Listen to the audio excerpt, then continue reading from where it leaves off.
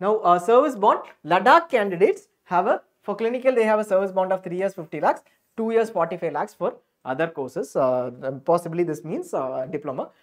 JK candidates, the bond has been proposed and it has not been notified yet. Notified in the sense it is pending with the finance department on confirming the proposal and the budget, and they have asked for some clarification. Basically that is the notification that you see. The finance department has asked for a clarification in terms of whether it aligns with the NMC suggested policy.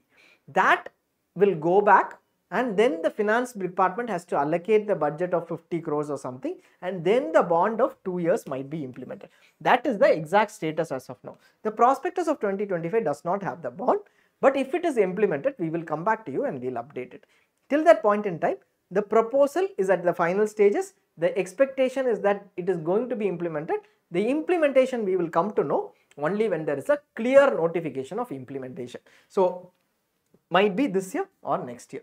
Now, stipend in government institutes, you have Srinagar and Jammu having the same stipend, 59,500 to 66,500. Skims has a higher stipend of around 23-24k extra, 82 to 88k. Ascoms gives a stipend of 45,560. So this is the stipend information.